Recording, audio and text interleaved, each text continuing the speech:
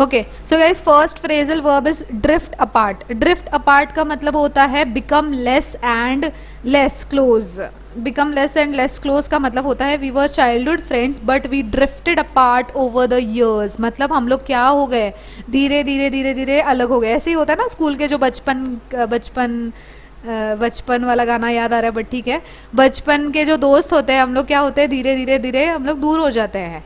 Next is do over का मतलब होता है गाइज रिपीट करना. You made many mistakes so I want you to do the report over. मतलब ऐसे तुम्हारा गलती क्या करो, सुधारो. Next is guys drop in बोल सकते हैं या फिर ड्रॉप इन ऑन. क्या ड्रॉप इन बोल सकते हैं या फिर क्या बोल सकते हैं, ड्रॉप इन ऑन का मतलब होता है विजिट समवन अनएक्सपेक्टेडली. जैसे हमारे घर पे मेहमान आते हैं अनएक्सपेक्टेडली, उसको बोल सकते हैं ड्रॉप इन या drop in on. Meg dropped in yesterday afternoon, let's drop in on Jully since we are driving bye her house. In on Jully मतलब जूली पे नहीं गिरना है, मतलब जूली के घर में जाना है, उसका मतलब वो है. अगला है guys drop out. Drop out का मतलब क्या होता है गाइस, ड्रॉप आउट मतलब केटी वगैरह लगती है कॉलेज में, उसको बोल सकते हैं drop out. Quit N organised activity you can even से, उसको भी ड्रॉप आउट बोल सकते हैं. ठीक है, कहीं से क्विट करने को. चेतन isn't on the team any more, he dropped out. ठीक है. Next is guys drop over. Drop over का मतलब होता है विजिट समवन कैजुअली. ठीक है, जैसे एग्जांपल देख लो यहाँ पे, do not feel alone in this city, you can drop over any time you feel like talking. जैसे हम लोग कहीं नए जगह में रहने चले गए, शिमला या जम्मू कश्मीर या कहीं पे, तो हम वहाँ पे किसी को नहीं पहचानते, तो हम लोग क्या, कोई हम लोगों को सामने से क्या कर रहा है, ऑफर दे रहा है कि आप आ सकते हो. This is what drop over. Next is guys drown out. Drown out मतलब होता है be louder in order to cover another sound. Drown out. ठीक है.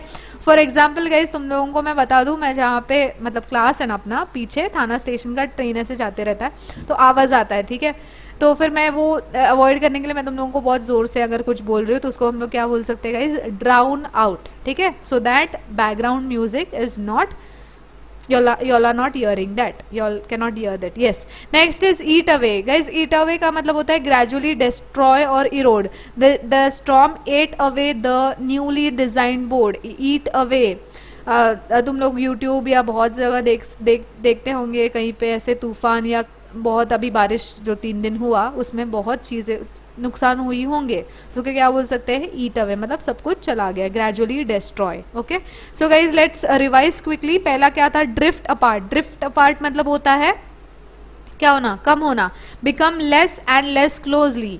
दो दोस्त थे बहुत अच्छे स्कूल में बट अभी क्या हो गए, दोनों धीरे धीरे धीरे दूर हो गए. Next is guys do over का मतलब होता है रिपीट, अपने गलती को सुधारना अगर गलत हो गया है तो. Next is guys drop in और ड्रॉप इन ऑन मतलब होता है visit someone unexpectedly.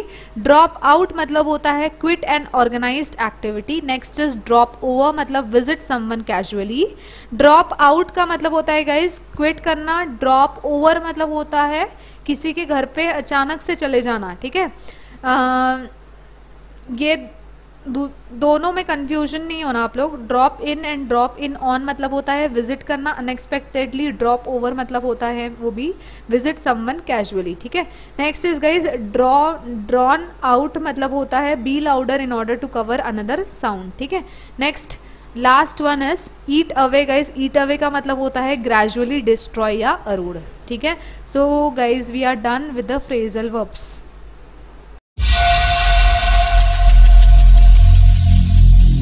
Every single day